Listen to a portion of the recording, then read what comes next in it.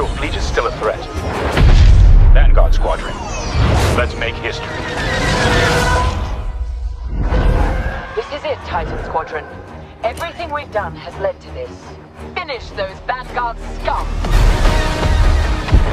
This is Star Wars Squadrons. Earn your wings in a single-player story spanning 2 factions. All stations! Fire on that ship!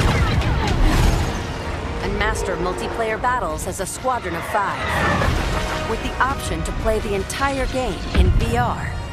This is the definitive Star Wars pilot experience. Come on, come on! Hey everyone, welcome back to the channel.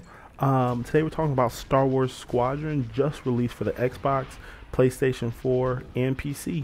And I have to say, this game is fun. I've really been anticipating this game all summer, or at least whenever they announced it this summer, for it to come out.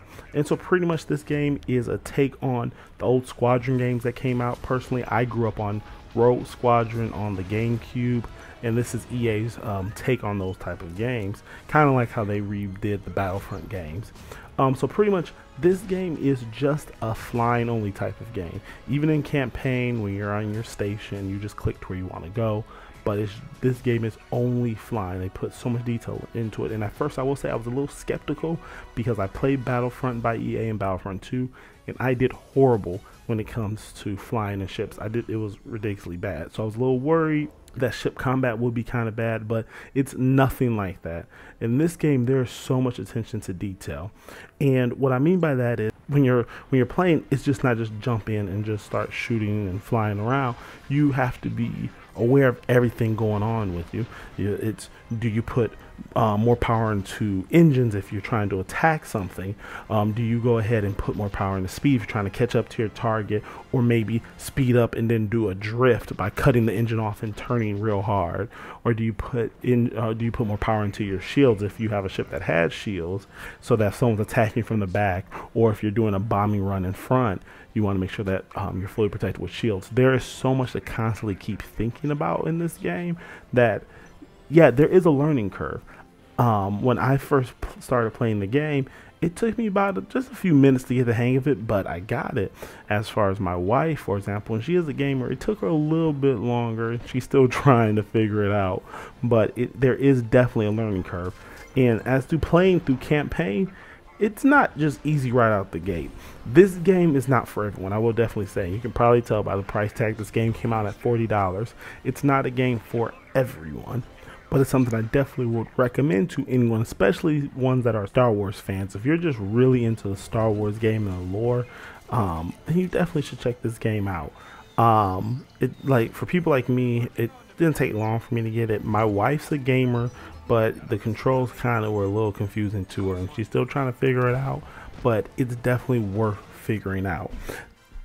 Now, I would say playing things like the campaign's pretty good. The characters I don't care a whole lot about, but the graphics look really good. You can tell the people that are really important because they have more focus on how well they look.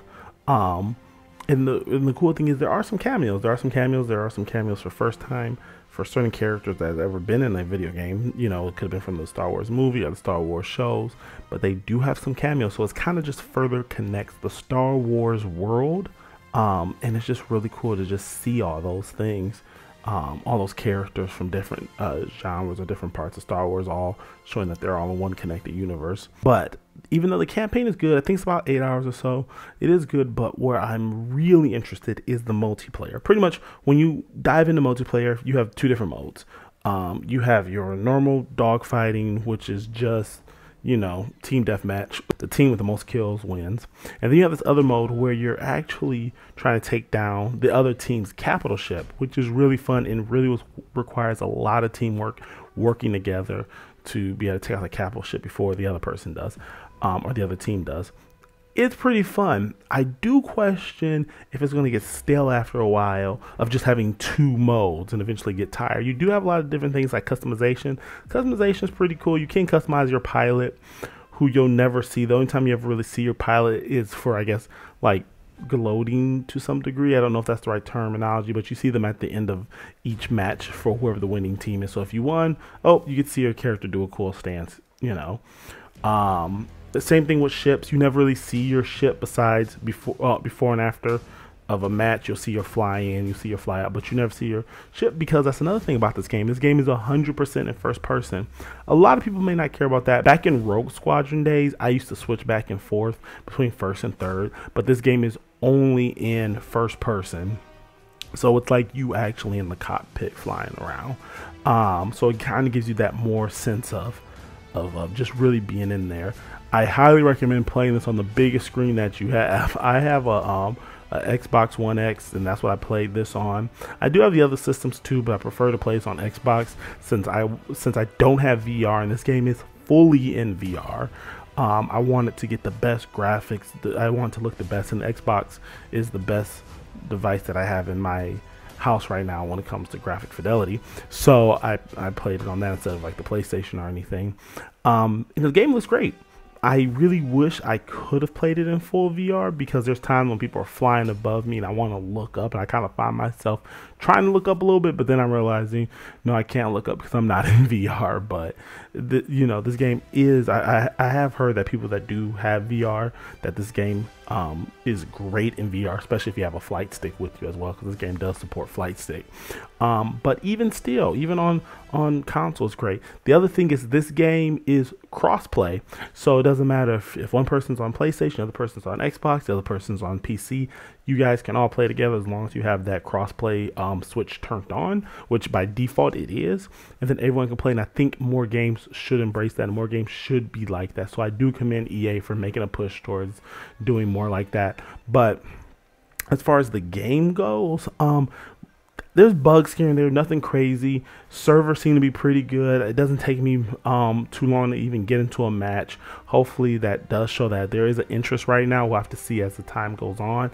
You can definitely tell that there's a level of people that were just novice, just starting off. Like when this game first went live on Friday, a lot of people, you know, I was just winning like crazy. And then as people started to play more and really get the hang of it, matches started to get a little bit harder. And you can tell the skill level starting to really show itself more. So I'm very curious to see as time goes on how well these people are going to be, because again, this is not a game for everyone. There's so much you can do with your ships if you really learn how to play the game well. But regardless of saying all that, one of the things that you can do in multiplayer is customize your ship. So even though you don't really see the outside of your ship too much, other people can see it, obviously, and you see it every now and then. You see it in the hangar, you see it when you fly into a match, you see it when you fly out.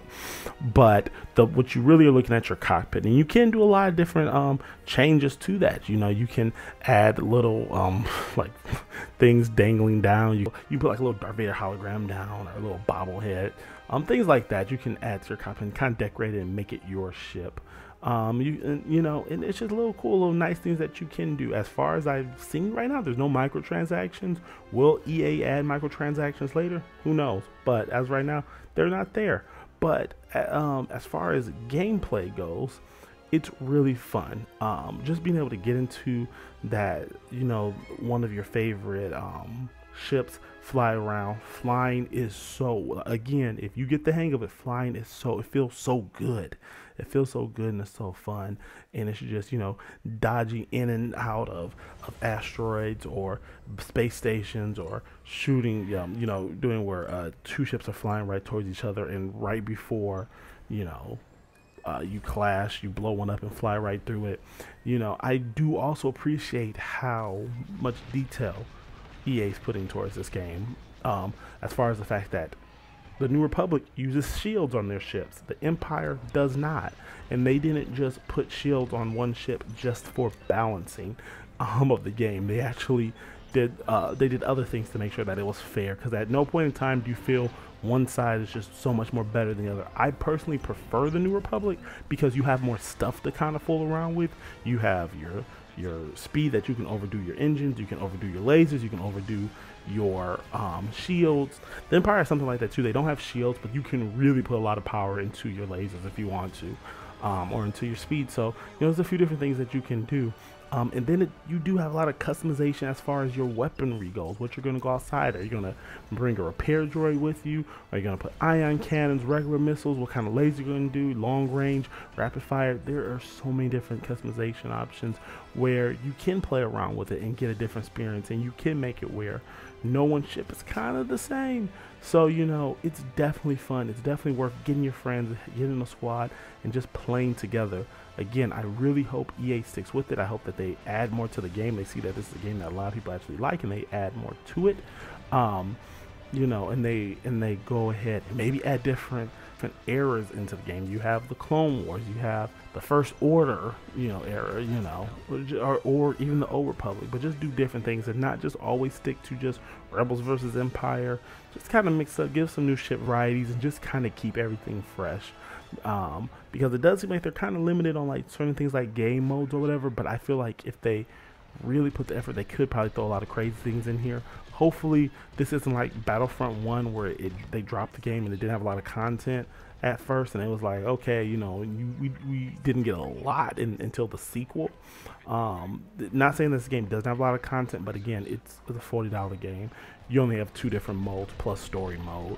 So, you know, you may feel repetitive after a while, but because there's not any other game that I can think of like this on the market right now, this is definitely worth at least having in your library. So if you want to pick it up and play with your friends, no matter what system on, besides the Switch obviously, you can do that. I definitely would recommend this game. This is a game that you need to have in your library to be able to play, just to be able to sit down and just have some fun, especially if you're Star Wars fans.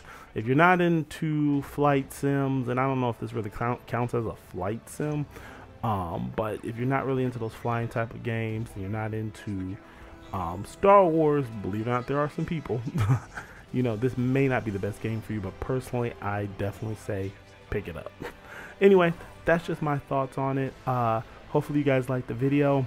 If you do, go ahead and hit that like button. There's also a bell to get notified when I post more videos. I have more videos coming up soon for some tech that's coming out, for more games coming out, and just whatever. So again, like, comment, subscribe. If you have any ideas, go ahead and leave down in the comments, and I'll catch you guys in the next one. See ya.